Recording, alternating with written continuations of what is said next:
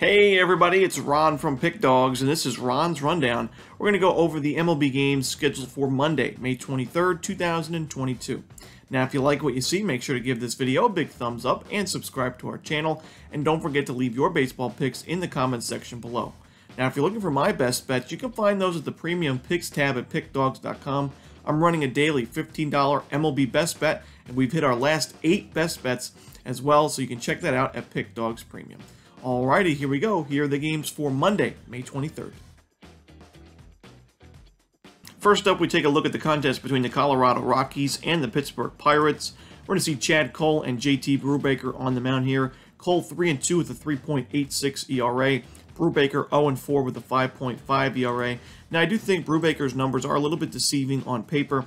He's got great strikeout stuff this season with 10.75 Ks per 9.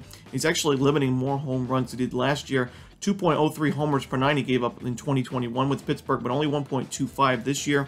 So that xFIP is right around 4.03, which is pretty solid, and his expected ERA 3.61. So we can expect to see Brubaker pitch well in the next few starts, and he's facing a Rockies lineup that has struggled on the road against right-handed pitching this year. You know, overall, they've had a pretty good team OPS against righties, but on the road, the Rockies are ranked 29th in team OPS with a 530 team OPS. This is also going to be the first game for the Rockies on their road trip after playing at Coors Field on Sunday. I don't usually like to take the Rockies in that kind of spot because it does take some time to adjust to the altitude change. And the Rockies' offense was struggling even at Coors Field against the Mets. They faced Taijuan Walker, a pretty feasible spot there for the Rockies' bats. They couldn't get any offense at all. They got shut out in that game. They also only scored 2 runs in Game 1 of that doubleheader. So the offense even struggled at a hitter-friendly park at Coors Field. Now on the road here, I think it's a tough spot for Colorado, and I think the Pirates are favorites for a reason. I'm going to take the Pittsburgh Pirates here on the money line behind Brubaker. Next up, we see the Baltimore Orioles taking on the New York Yankees. We're going to see Jordan Lyles and Garrett Cole on the mound here. Lyles 2-4 with a 4.11 ERA. Cole 4-0 with a 2.89 ERA. Now, Garrett Cole is in great form. He's coming off a sharp start against these Orioles where he went 7 innings of 2-run ball, 5 strikeouts in a 3-2 Yankees win. Now, I do think this game is going to be pretty high scoring. I think the Yankees will probably do most of that scoring against Lyles. They've seen a lot of Lyles this year, and I do think this is a spot where they're going to be able to get to him, especially at Yankee Stadium. You know, last start, Lyles didn't fare too poorly against the Yankees. He gave up only 2 earned runs, 3 total runs, but in previous starts like the one on April 26, Lyles did get hit very hard, and that was in the Bronx at Yankee Stadium. 4 2/3, 7 hits, 6 earned runs, 3 home runs.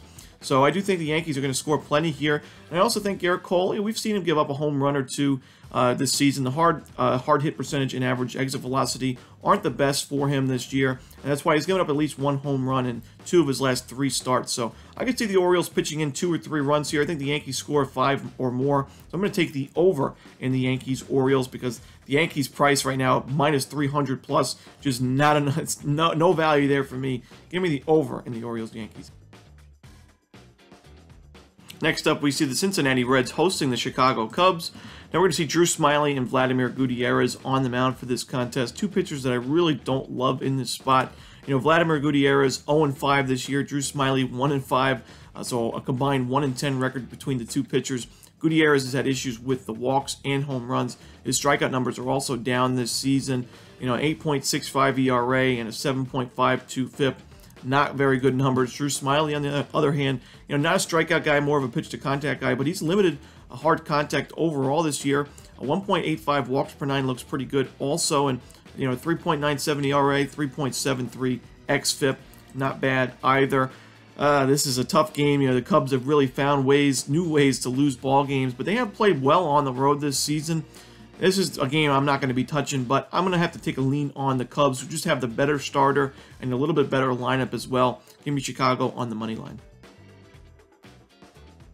In our next game, we see the Washington Nationals hosting the Los Angeles Dodgers. Tyler Anderson and Yoan Adon are your starters.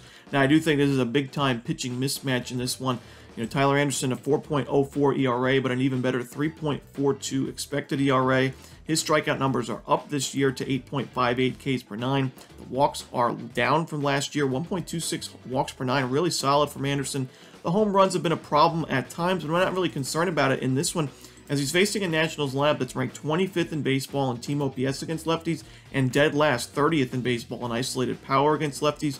So I think Anderson has a strong outing, and the Dodgers are facing Yohan Adon, who has really struggled in 2022, one of the top pitching prospects for the Nationals, 6.38 ERA, and even worse, 6.44 expected ERA. He's allowing way too many walks, 5.65 walks per nine, and that's dangerous against the Dodgers team that can get on base against righties. They're #1 in baseball in team OPS against right-handed pitching this season, and #4 in baseball in isolated power. I think the Dodgers lineup gets to Adon. I think Anderson has a strong outing. I'm going to take the Dodgers here on the run line.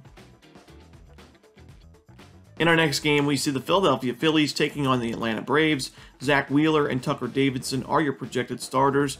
Now, we have two teams that have been two of the most underperforming teams this year. Both have a 19-22 record this season, and 3 games under 500 for two teams that are some of the most talented teams in baseball. Big-name players, Ronald Acuna Jr., Matt Olson, Bryce Harper, Nick Castellanos, the list goes on, including Phillies starter in this one, Zach Wheeler, who was at one point, an NL Cy Young candidate last season. This year, got off to a rough start, but I think he's pitching a lot better lately. 3.49 ERA on the season, but a 2.65 FIP. He's striking out batters a little bit less than last year, but still 9.54 Ks per nine, not bad at all. He's limiting a lot more home runs this year. 0.47 homers per nine is really good to see. But the walks really haven't been too much of an issue either. And the Braves lineup has been inconsistent. We saw them struggle on Sunday against the Marlins. And even in the 2 wins on Friday and Saturday in that series, they didn't blow out the Marlins offensively. And I think against the Wheeler, they're going to struggle with the sticks. And I don't really trust Tucker Davidson in this spot. The left-hander's not going to go too deep into this ball game, but right now has as many strikeouts as walks. I know it's really early in his season. He's only pitched 7 2/3 innings, but we saw him struggle last year at times in the majors. He had a 3.6 ERA in the regular season, but a 6.03 expected ERA because the walks and home runs do sneak up on him. The Phillies have hit lefties well this year, and I think they should be the favorites in this game, so I'm going to take the Phillies on the money line in this spot. In our next game, we see an AL Central battle between the Detroit Tigers and the Minnesota Twins. Elvin Rodriguez and Chris Archer are your starters. Now, Chris Archer, not a guy that I back too often. 26 1/3 innings this season he's pitched, and only had a 4.1 ERA, not too bad, but the home runs and walks really scare me.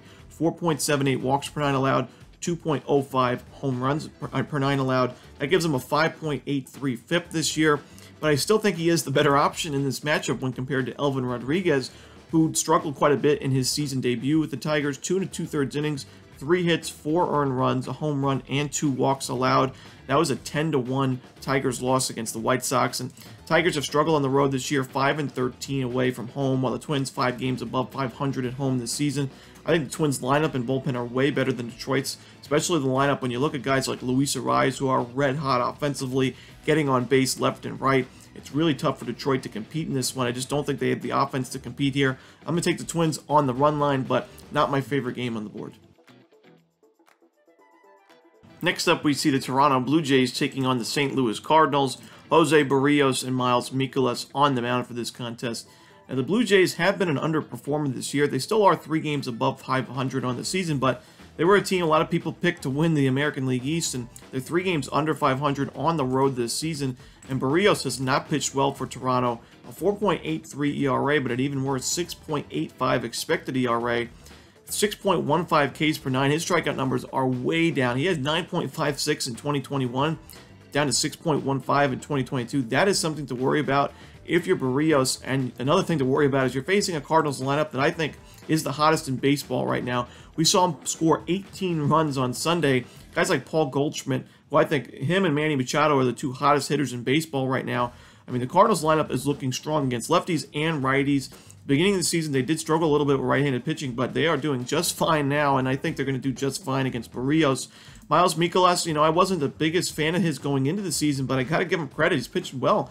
1.68 ERA, 2.83 FIP, so he does have some room for regression. Biggest reason for that is his strikeout numbers are down, but he's been more of a pitch-to-contact guy from the beginning of his career. He's limiting walks, he's limiting home runs and hard contact, and he's facing a Blue Jays lineup that really has underperformed. We saw him against the Reds on Sunday, only scored 2 runs in that ballgame against a really weak Reds bullpen, pitching staff, starting rotation, you name it. I got to take the Cardinals in this spot. You're getting a really good price with St. Louis. They are just a much better team right now. Next up, we see the Cleveland Guardians taking on the Houston Astros. Zach Plesac and Luis Garcia are your starters. And I really can't trust Zach Plesac in this spot, facing a really tough Astros lineup. Astros #2 in baseball in team OPS against right-handed pitching this season. You know, Plesac's given up at least 1 home run in his last 4 starts. And I do think he'll give up another one in this spot against a very powerful Astros lineup that's #1 in baseball in isolated power against righties. But I do think the Cleveland Guardians at least chip in offensively here as well. They're 6th in baseball in team OPS against right-handed pitching, 8th in isolated power against righties. Luis Garcia has pitched well overall this season, but I think he is susceptible to give up 2 or 3 in this spot. And I think this game's going to go over the total, so give me the over in the Guardians-Astros. Next up, we see the Kansas City Royals taking on the Arizona Diamondbacks. It's the battle of the Zacks as Zack Greinke takes on Zach Davies.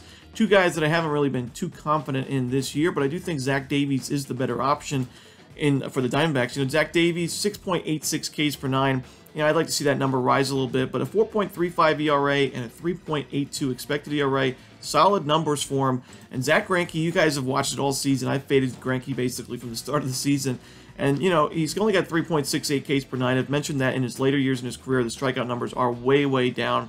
You may be saying, you know, Ron, well, if he's getting outs, you know, his ERA is low, and he's not giving up hard contact, you know, who cares about the strikeouts as long as he's not allowing hard contact. But the fact is he is allowing hard contact. He's in the bottom 21st percentile in hard hit percentage. He's below average in average exit velocity. He's in the bottom 17th percentile in expected slugging percentage. It's only a matter of time before Zack Greinke gets hit. He's got a 5.2 expected ERA, and he's facing a Diamondbacks lineup that, sure, doesn't light it up on the team OPS numbers against righties, but again, in terms of isolated power against righties, the Diamondbacks are one of the strongest teams in the league. They're ranked 5th in baseball in isolated power against right-handed pitching. It's really been home run or nothing for this Diamondbacks lineup, and they've also raised their numbers team OPS-wise up to 17th in the league. I think their lineup is better. I think Davies is the better starter. I think they're at home here. Got to take them on the money line. Next up, we see the San Diego Padres hosting the Milwaukee Brewers. Now, the San Diego Padres have been pretty good to us here on the rundown, and there's really no reason for me to get off of them in this spot. You know, Adrian Hauser, sure, 3.22 ERA, but this expected FIP and expected ERA numbers are a little bit higher at 3.9 and 3.69. Padres lineup is doing a good job. You know, we saw him score 10 runs on Sunday. Manny Machado, one of the hottest hitters in baseball this season, one of the best hitters in baseball overall this year, hitting almost 375. He went 4 for 4 on Sunday with 4 extra base hits, 3 doubles and a triple in that one. You know, this lineup is playing well, and I think you saw the Brewers get blown out on Sunday. I think this is a tough spot for them on the road, going on the West Coast trip here. I think the Padres showed this weekend they were the underdogs in all 3 games of that series against the Giants, and they won all 3 of them outright. I got to take them in this spot again. Give me the Padres on the money line. In our next game, we see the Oakland A's taking on the Seattle Mariners. Zach Logue and Marco Gonzalez on the mound for this one. Now, there's not a lot of dogs that I like on Monday's card. I just think the favorites are appropriately favored, but I think in this spot, it does make sense to take the 1.5 with the underdog, just because I do think both pitchers are similar, and I don't really think the Mariners deserve to be minus 175 favorites right now with the way they're playing. I know they fare a lot better at home than they do on the road this year, where they do have a winning record at home, but I mean, against the Red Sox, they really looked lost out there. They had leads in basically all those games. They blew 2 4-0 leads. One of them was a 5-0 lead. The Red Sox bullpen was able to shut them down for the most part, which you never see from the Red Sox this season. And the lineup for Seattle was really inconsistent. You know, at early spots in the games, we saw them put up a fight, but when it mattered the most, the offense just kind of went dead. And I just don't think this is a team that you can lay that kind of price with right now. Zach Logue, although I do think there is some regression in his game, he has pitched well this season for the most part. He's only given up 4 earned runs in his first 4 outings this year. I'd like to see those strikeout numbers rise, and I'd like to see him limit the long ball going forward. And you know, Marco Gonzalez is a guy that, you know, 3.08 ERA, I don't think he's going to be able to hold on to that for too much longer. A 1.5 whip this year. Strikeout numbers are way, way down. We've mentioned that he's had issues with the long ball at times. The Oakland A's have played really well on the road this season. I'm going to take them on the run line here as the dog. In our final game of the night, we see the New York Mets taking on the San Francisco Giants. David Peterson and Alex Cobb are your starters. Now, it was a rough weekend for the Giants. They were favored in all 3 games against the Padres in that NL West rivalry series, and the Giants lost all 3 of those games. They were swept at home, but I do think it gets better in this one, at least, in this particular game. I do like Alex Cobb a lot. I do think his numbers are really deceiving. 5.61 ERA. I don't think he's pitching anywhere near that kind of way. 11.22 Ks per 9. He's only given up 0.7 home runs per 9. He's got a 1.75 expected ERA, 2.36 xFIP. You know, only 25 and 2/3 innings pitched this season. He's going to be fine. I think he's going to pitch well in this spot. I know the Mets have hit righties well this season, but I do think the Giants lineup matches up a lot better with Peterson than the Mets do with Cobb. You know, Peterson's a guy that, 1.89 ERA looks really good on paper, but there's a reason why the Mets have brought him up from AAA, brought him back down. They've optioned him at times. You know, if he was that 1.89 pitcher, 1.89 ERA pitcher that we've seen, they wouldn't have any thoughts about bringing him down to the minor leagues, but the fact is he does have issues in his game, and the biggest thing that worries me for him is his strikeout numbers are down from last year, so he was already a below-average starter in 2021 with 9.32 Ks per 9. Now you're down to 7.58 Ks per 9. The walks are still a problem at times. I think he's in trouble here against a Giants lineup that has done a lot better against lefties recently than they did in the beginning of the season. Give me the Giants at home here on the money line. And that's it. Those are the games for Monday, May 23rd. Hope you enjoyed this video. If you did, don't forget to hit the like button and subscribe. And don't forget to put your baseball picks in the comments section below. Again, if you're looking for my best bets, you can find those at Pick Dawgz Premium. As always, this is Ron Romanelli. Good luck.